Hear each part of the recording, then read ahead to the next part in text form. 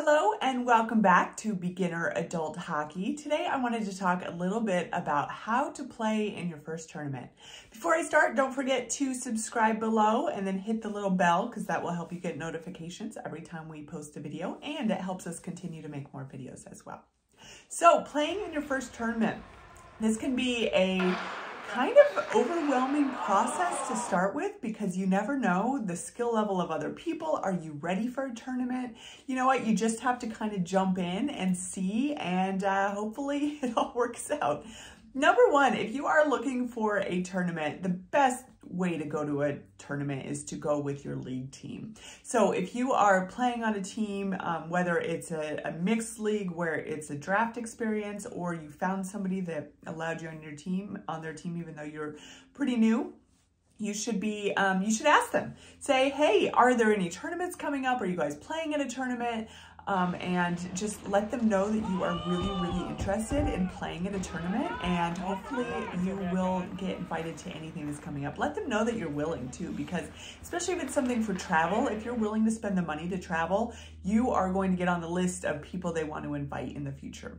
But kind of along those same lines, the second tip is just to speak up. If you hear people talking about an upcoming tournament, there's no harm in going up to them being like, hey, I'd be open to playing. I am willing to play. This is my position. These are the positions I'm willing to play. This is my skill level.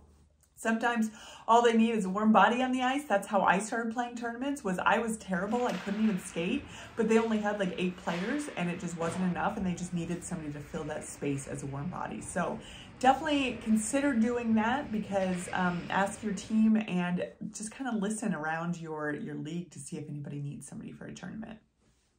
Number 3 is going to be to create your own team. There's no better way to have control over going to a tournament than signing up yourself. So what this means is that you would submit all of the things, the registrations that the tournament needs for you to sign up as a team.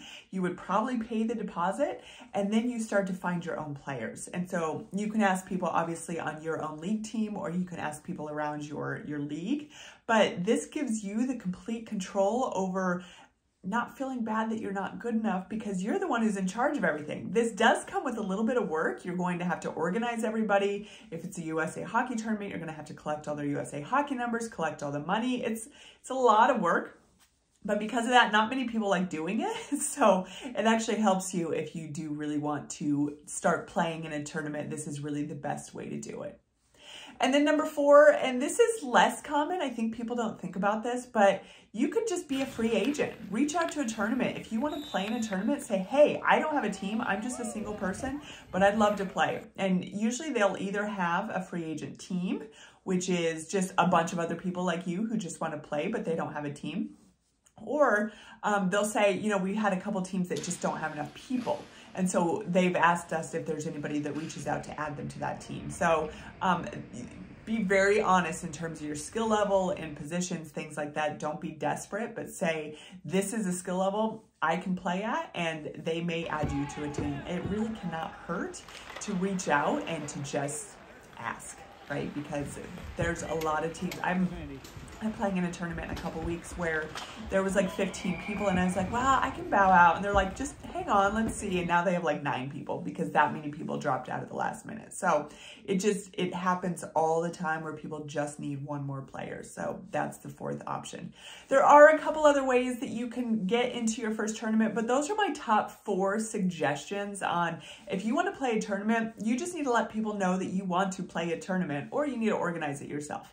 So good luck. Let me know if this helps, and let me know when you felt you were ready to play in a tournament, because I will tell you, the first one I played in, I was just there because I had a bunch of friends, but I was not good enough to play with them, and they were all really cool about it. But you know what?